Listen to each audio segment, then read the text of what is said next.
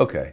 So you start fucking with Funk Volume. So you sign to Funk Volume, and now Hopsin was already buzzing at this time, or is this still kind of early? Yeah. Hopsin was doing his thing. He was on the Raw tour when I was checking him out.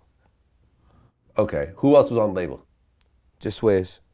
It was just Dame, Hopsin, and Swizz. That's it. Aha. Okay. So how was that experience initially? It was crazy because like what I was doing on a very, very small scale in Vegas, or what I was trying to do, they were doing it on a very small scale, but in a major way. You know what I mean? Like they had boxes of CDs, boxes of merchandise. They were shipping everything from their crib. Like when I went out, they had a room full of Funk Volume merchandise. Like when I first went out there to meet them, I was able to leave with like Funk Volume shirts and hats and shit. And like they had everything organized. It was a business, you know what I mean? On a very small scale. And like, yeah, it was just what I was doing. To me, it was like the way that I wanted to do things. It was so major to me. It was just major to me how they were doing it. Yeah, no, I've interviewed both these guys. I've interviewed both Damien and Hopsin, and both those guys were serious about running this operation. This wasn't just two guys fucking around and seeing what happens. Like they actually sat there and ran it like a business. Yeah. So, how long were you at Funk Volume altogether? I was in Fun Volume for 4 years. Okay. During those 4 years, what do you think were your greatest experiences? Traveling the world, performing. Getting with Funk Volume gave me the opportunity for people all over the world to hear me, because Hopsin had went out there and planted those seeds. So I was able to run around with Hop at some of his shows and just try to win the fans over, win the crowds over. And, you know, it was like I was being put to the test a little bit. And nobody could save you but you. You got to go out there and you got to do the job. And I felt like, yeah, man. So I think just introducing me to being able to perform and travel and talk my shit in front of people all over the world, that was the kick. Now, how was the relationship between Hopsin and Damien from your point of view during the time you were there? It was cool. It was cool. I never had like business conversations with Hopsin, only with Dame. Dame kind of handled the business shit, and Hopsin, you know, was Hopsin. And the relationship was cool though. At what point did you start seeing some problems start to happen though within the label? It wasn't until the FV 2015 tour. Yeah, the last tour that we went on. Okay. Now, before then, you guys had signed to Warner, right?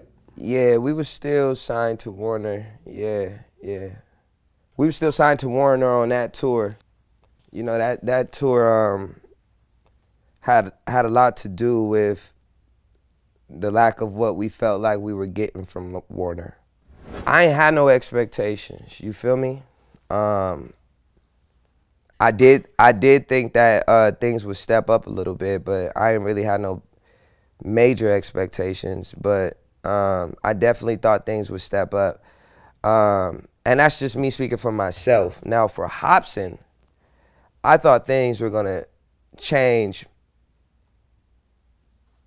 for sure for him, because he was already, you know, he's doing 1 million views a day. You know, 4 or 5 days in a row, 5 million views in a week. I don't care who you are, that's insane. You know what I mean? So I thought that he would get the late night shows. I thought that no matter what he did this year, that they would maximize that. But yeah, it just didn't happen that way. So at one point, Damien and Hopsin started to really not get along with each other and kind of start the whole split. Like when you saw that happening, like what was your thoughts? Hopsin was upset on tour because he felt like Warner wasn't putting forth their best foot towards, you know, us getting to where we needed to be. And that's when I started to see the problems. You know what I mean? It was kind of like, I felt like Hopsin kind of didn't understand how Dame could let us get in this position. You know what I mean? And Dame was just kind of like, I didn't put you in this position. I thought the same shit you thought. And that's kind of just the miscommunication is, that's when I started to see it. Okay. When it was finally announced that they're splitting up, how did you take it? Yeah, I was mad because we had a phone conversation. We were all on the phone. And I was like mediating the phone conversation. And yeah, Dame said that Hopsin didn't work hard, you know, and I had already talked to Dame prior to the conversation and told him to never say that again. You know what I mean? I told him to never say that again. So the fact that he said it again, I was on the phone chewing Dame out when Hopsin made the post. And I didn't even know he made the post. So when I seen the post, I was just real upset. You know what I mean? And the post said what? Something about the Death of Funk volume or some shit, and something about Dame being the Death of Funk volume or some shit. It was something like that. And he was just saying like how he gotta go a separate way or something. And I don't know. It was just some crazy quick shit. Well, I mean, people get into arguments all the time, you know, when they work together, especially in something like this. Was there any chance of them actually working it out before it actually just completely fell apart? You know, especially with you trying to mediate it. That was the chance. Hopsin had Hopsin had Dame blocked for a long time. Like if you go back and look at the dates, you'll know that we went on the Funk Volume 2015 tour here in the U.S. and then we took like a week and a half off, 2 weeks off before we went to Australia. And the whole time we were in Australia, I was trying to get, Dame never went to Australia. Dame was never on the tour. And when we went to Australia, that's when I knew that the problems were escalating for sure. Because we had been off a tour for like a week and a half, 2 weeks. And Hopsin still had that nigga blocked. You know what I mean? And I just thought that that was crazy. So I was trying to mediate it in Australia. But it was a lot of miscommunication. A lot, because Hopsin and Dame weren't talking, so they weren't getting on the same page, and we all kind of had to work with Dame to make things successful, and it just made it a very frustrating situation. So Funk Volume essentially closes up shop. Yeah. You end up going with Dame. Yeah. Why? Because I never had no problems with Dame. I always got all the questions that needed to be answered, always got answered for me. And I wasn't in business with Dame, you know, and Hopsin was. It's different. It's a lot different. I was an artist on the label, and I kicked back to the label, an independent label. So I was cool with that.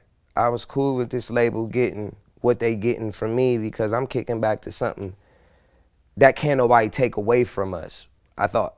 You know what I mean? And yeah. Well, Dame was getting a lot of criticism, and you know, especially with what Hopsin was putting out there. Do you think that that was a fair criticism or no? Fair criticism?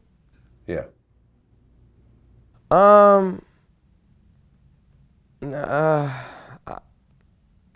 don't know. I don't know if it was fair or not. You know what I mean? I don't like the way that Hopsin handled the shit at all.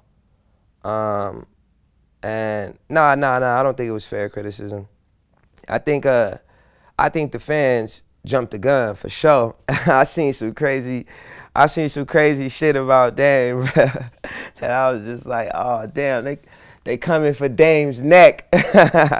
But I don't think it was fair, but I think it taught Dame a lesson on how to be as transparent as possible when it comes to business.